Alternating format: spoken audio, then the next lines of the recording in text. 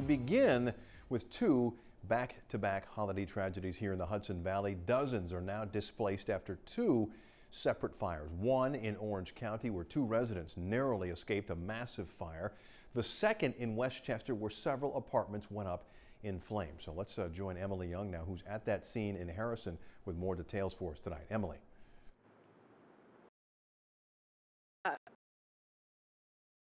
The day when we're all counting down the moments till we can be with our families, eating our Thanksgiving meals in our nice, cozy homes. Well, now about 24 people no longer have a place to call home. Harrison Fire Department says the fire broke out at about 5:30 yesterday evening here at 3 Calvert Street. The fire started in an apartment on the 5th floor. We're told firefighters immediately stretched hoses into the building while also helping residents and their pets get out. The American Red Cross was on the scene as soon as possible. We opened up a reception center right here behind us for them to gather in while the fire department took care of the fire and to figure out what the next steps will be. That turned into an overnight shelter for about 9 or 10 residents who stayed with us last night.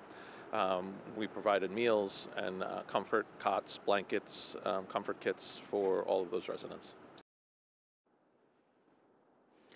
Now, the Salazzo Recreation Center just next door, this is where they have that makeshift shelter, and it will remain one for the foreseeable future until there's a plan in place for these displaced residents. Now, we spoke with a member of the restoration company that the building hired. He said it'll be a matter of months until the building is back to normal.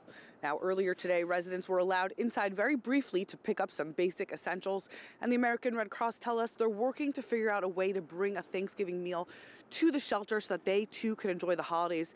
And if there's one thing they're thankful for this holiday season, it's that everyone got out safe and sound. We're in Harrison. Emily Young, News 12.